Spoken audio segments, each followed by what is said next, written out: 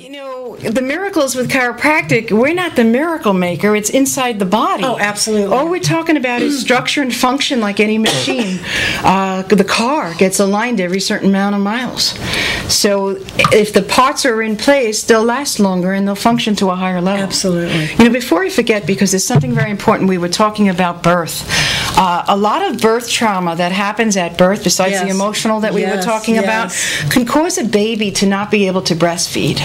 And the baby's screaming, and the mom is told...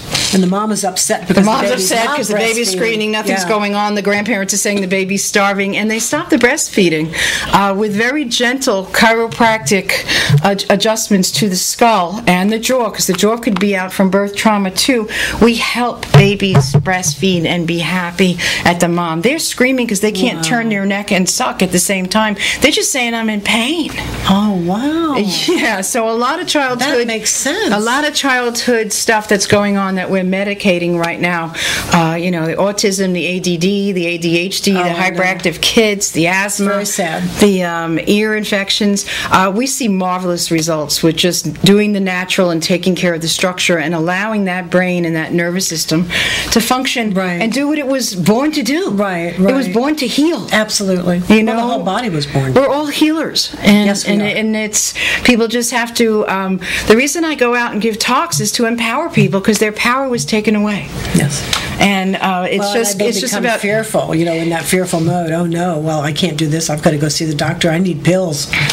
Yeah, and outside-in approach. Yeah. It works fast. Yeah, in the symptomatic world, and right now people really don't have time to unfortunately spend on themselves. But you know, I feel that's why the chiropractic industry has been put down in the past, because then the drug companies, if people were to go more and more to chiropractors, then the drug companies are going to be hurting.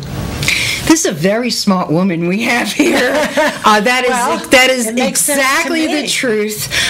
People that will take care of their structure so that their nervous systems can function at a higher level will need less drugs and need less surgery. So that's right. We are in direct competition with the drug companies.